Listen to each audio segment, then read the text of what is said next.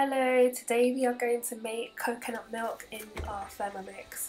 So just remove all the hair and everything from the coconut until you get this point here, and you can just cut into smaller pieces for your blender. Also boil the kettle for warm water in the meantime. To make this coconut milk, I'm using 4 coconuts. I've divided it into 2, so 2 coconuts are in a bowl on the side and 2 coconuts are in the Thermomix bowl. So just mix it up, like you can see here, until it gets really fine, until you're happy with that. The traditional way would be to grate it by hand, which is time consuming.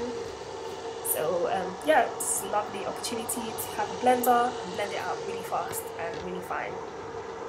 Speed 10 is the better and the best speed because it gets it done faster and you get a finer result. In fact, the higher the speed, the finer the size, something like that.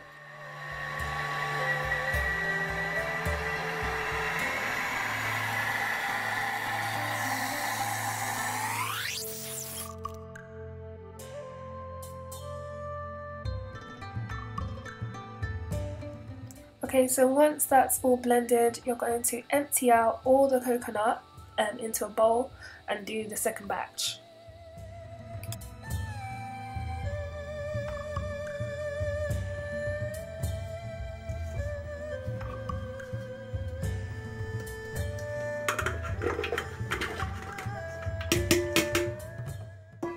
Okay, so for batch 1, I forgot to add the warm water while I was blending, but so for this one, we're gonna add the warm water, about 250 milliliters, and yeah, have a look.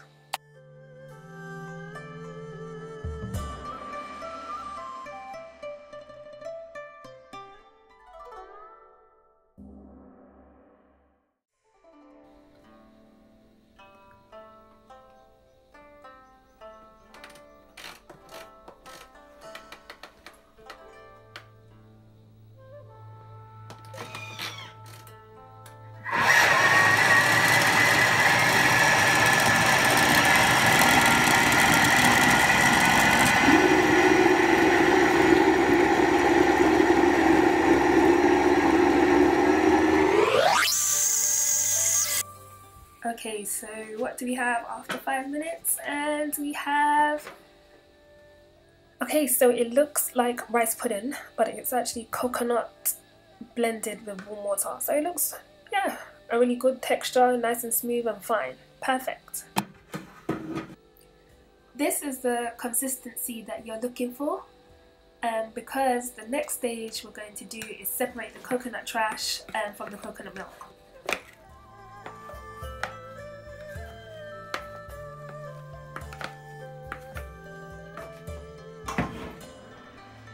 So the next step is to pour the mixture into a bowl to start the separation process, like this. Just have the second batch going on at the same time, just to make this, the process speedier.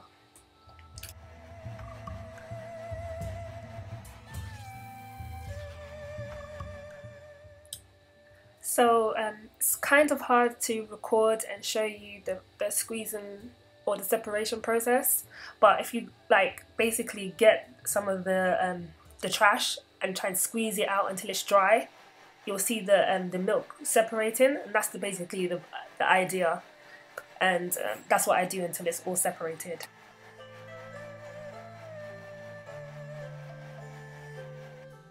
Alternatively, you can get a sieve and you can push the trash against the sieve, and this helps to separate the milk. Once the trash is really dry, you separate that into a second bowl.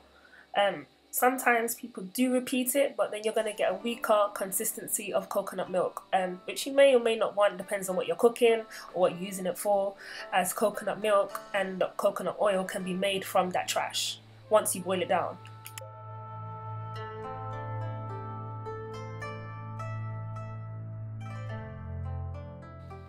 Okay, so the next stage is to basically sieve the milk to make sure that there's no coconut pieces left. You'll see some of the the trash being made on the side, left there in the sieve. It's not very much, but then what's in the bowl is your coconut milk, and there you have it. You've made coconut milk. Once this is done, cool down slightly, you can bottle it up, freeze and store as necessary. Hope you enjoyed the video. 4 coconuts and only 250 milliliters of coconut milk. No, that's not what happens. Basically, I didn't do all the coconuts for the whole process. I just wanted to show you what I've made so far, but you'll get about 3 bottles of this.